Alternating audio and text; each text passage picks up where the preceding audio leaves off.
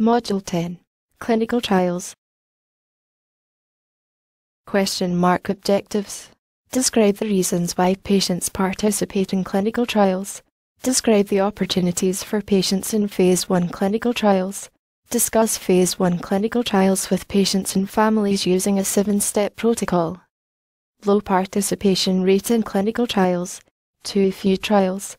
Restrictive eligibility criteria. Physicians do offer trials. Patients refuse participation. Why patients enroll in trials. Hope for response. Recognize small chance for benefit. Patients as fighters. Realistic not nihilistic.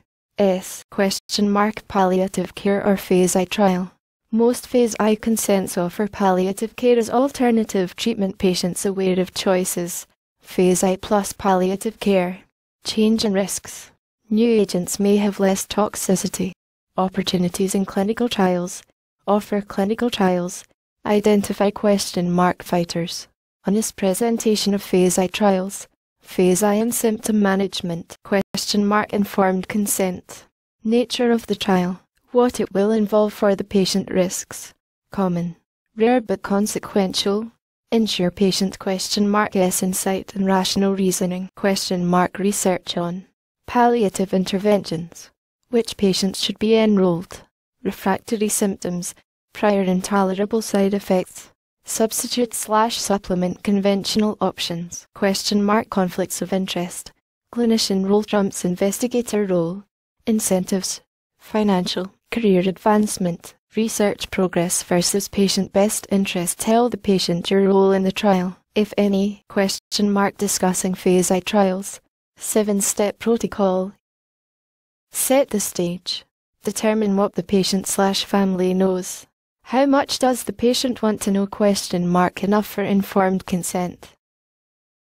7-step protocol. Discuss the patient situation and the potential clinical trial. Informed consent discussion if applicable. Respond to emotions. Plan next steps and follow up. Review and revise periodically. Step 1. Set the stage.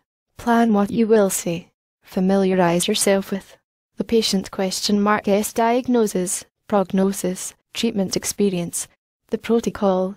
Determine who else should be present. Step 2.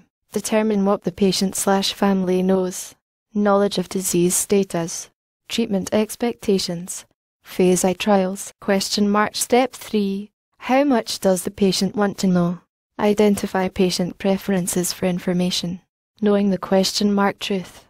Will the patient information preferences allow for informed consent? Step 4. Discuss the patient situation, clinical trial. Straightforward presentation. Avoid jargon. Check for understanding. Encourage questions. Review consent. Step 5. Respond to emotions. Are you using me as a guinea pig? Am going to go through all of this for nothing. Am going to give up all my good time. Step 6. Plan next steps. Follow up. Plan for next steps. Reassure the patient. Step 7. Review and revise periodically. Reassess. Understanding. Goals of care. Comfort to continue participation in the clinical trial. Summary. Limited clinical trial enrollment. The fighter. As participant. Phase I plus symptom management. Informed consent. Managing conflicts of interest. Spikes plus structure for communication.